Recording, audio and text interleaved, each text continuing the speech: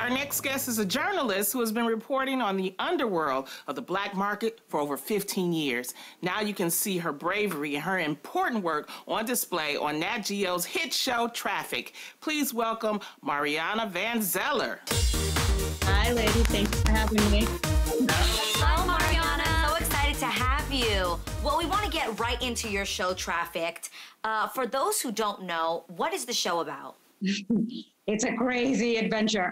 It's an 8-part series show, basically. And in each episode, we gain unprecedented access into black markets, global black markets all around the world, whether it's drugs or guns or sex trafficking, you name it. And the idea is that we really want to get sort of as deep into these underworlds as we can. Wow. Yeah. Mariana, to me, you have one of the most scariest jobs in the world, and I know that you put yourself in risky situations. But I've also heard that you yourself don't consider your job as dangerous. You don't consider yourself in danger. So how mentally, after meeting the faces of criminals and being in the center of these trafficking rings, how do you go home and feel safe and not let it get into your mental? Absolutely. You know, it's not that I don't consider it to be dangerous. It is dangerous. I go to dangerous parts of the world for sure. It's just that there is a lot of training and preparation and security meetings that go into place before we had to do these stories. You know, obviously no story is worth a life. But then on the flip side, when I do come back, yeah, I mean, there's moments definitely that I worry. I mean, especially since the show started airing, it's interesting because not so much from the people that we hang out with, the so-called criminals and the outlaws, because we are very clear with them, transparent from the beginning about what we're doing. You know, it takes a long time to get there, to get a yes from them, to get access, to allow them, for us to be allowed into their worlds. But mostly from fans, like, you know, weird things about, you know, what they, just strange things. And that's scary. That's, to me, is scarier in a way. Could you give us an example of what it felt like when your life was in danger while doing your job? Well, there's many moments where, you know, we go to these dangerous places surrounded by people with gunmen, with guns, AK-47s, AR-15s. There have been so many situations, but I think the interesting thing is that a lot of times the actual danger comes from where you least expect it. You know, I was reporting in the Amazon jungle once and also doing a story about biopiracy where there's sort of armed groups that go into the Amazon. So there was that danger, and that's sort of what I was focusing on.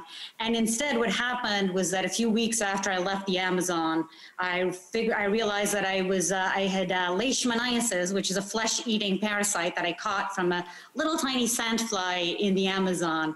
And I think situations like that just show you that a lot of times you can be concentrated and focused and do everything you can to avoid risk on one side, but then sort of, you know, the danger comes from where you least expect it. And that's what happened to me in that situation. Yeah, but do you think being a woman gets you more access to the black markets and the people who work in them? I do. It has really been my experience that, I mean, apart from the fact that we women are better than men in almost everything, I think we're seen as less threatening. I'm definitely seen as less threatening to some of these groups that we approach. Mm-hmm. But mostly, I think, and this is the most important, and this is definitely a characteristic that we kick ass when it comes compared to men, is that we are just more empathetic. People are more inclined to talk to me once I'm there, and I tell people I'm just here to listen to your story. I'm not here to judge you. I truly am curious and interested in figuring out how you became a drug dealer, how you became a gun trafficker. Again, no judgment. I'm here with empathy. So great. That word empathy rings loud for me when you had the episode featuring the sex trafficking pimps and the leaders of those circles, especially when you had empathy for that one trafficker that really just owned his job and what he did. How difficult was that topic to cover? That was so hard. That was really one of the hardest. Yeah. And it's exactly because of that, because I do try to approach everything and everyone with empathy. But some of those stories are hard, you know, and that one in particular, when you're sitting down with people and they're telling you the horrific things they do to women, the way they treat women, you know, listening to that case that you're talking about, it was a pimp who goes by the name of Jackknife. And we spent many days trying to convince him to sit down with us for an interview, and eventually he did. And when he's telling us the stories about when one of his women fled and he was able to find her and he cut her, the soles of her feet with a razor blade, I just wanted to stand up and leave. And I was so mad and angry. And I thought, how am I going to be able to just sit here and continue asking him questions? But I did. That's at the end of the day, that's my job. And when you actually hear his story, and once you start digging deeper into where he grew up, the people that were considered sort of the heroes in his neighborhood, people in his family and his whole story, you don't condone any of it, but at least there's a little bit of an understanding.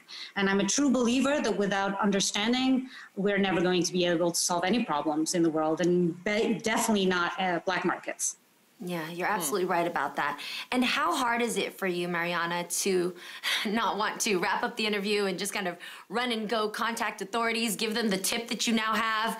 How difficult is that? Do you get approached to do that? No, it's actually not hard at all. I know very well what my job is, and that I'm there to report, to witness, and to eventually show what I've witnessed to the world. It is not my job to do the work of law enforcement. So I'm very, it's so dangerous, when you start, I get that question a lot. Like, don't you just witnessed, you just saw these things happen. You saw drugs coming across into the United States. You were right there. Isn't your responsibility to tell the authorities? You know what the leader of the cartel looks like. Yeah. Our responsibility is to be there and to witness and to show people what is happening. And hopefully with the work that we do, we will get people, we'll shine a light on this, and we'll eventually make a dent, some sort of an impact in the world. And that's the best we can hope for. Well, wow. Let's take a look at a clip of you in Trafficked. We're heading to meet the dueño, the owner of a drug operation, who's given us the green light to film his lab in the jungle. All I know is that I've been promised to see the place where cocaine begins its 3,000-mile journey to the U.S. But for now, everyone is just nervous about getting there. We've been told that every time a car approaches or we go through these towns that have lights, that we should hide our faces because they don't want to see, any gringos in this area because it would raise suspicion. Mariana, thank you so much for what you do, and thank you for sharing it with us today. You can catch the entire first season of Trafficked with Mariana van Zeller streaming now on Hulu. Continue blessings and safety, Mariana.